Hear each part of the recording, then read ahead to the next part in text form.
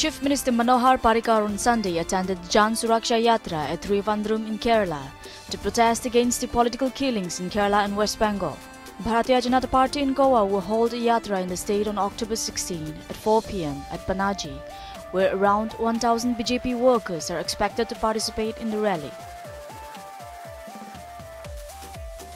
The Delhi Congress is receiving huge response for its Rath Yatra, which it is carrying out against the metro fare hike as part of the Stop Politics, Save Metro campaign.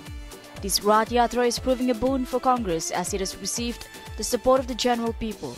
In the recent past, Congress lost its vote bank and had to face humiliating defeat. There is a possibility that the success of this campaign would definitely increase its vote bank. Delhi Congress Chief Ajay Makin, who is leading the Rath Yatra, said that Congress wanted to expose the blame game drama of Mr. Kejriwal's Delhi government and the BJP-ruled central government on the metro fare hike issue. India has called for urgent revision of the quota of International Monetary Fund in favor of dynamic emerging markets so as to reflect the ground realities of the world. Addressing the annual meetings of the IMF and the World Bank, Finance Minister Arun Jaitley hoped that this can be accomplished as part of the 15th General Review of Quotas. 3 people have been arrested on Sunday in connection with the attack in Faridabad on an auto rickshaw driver and his friends by a group of cow vigilantes over suspicion that they were carrying beef.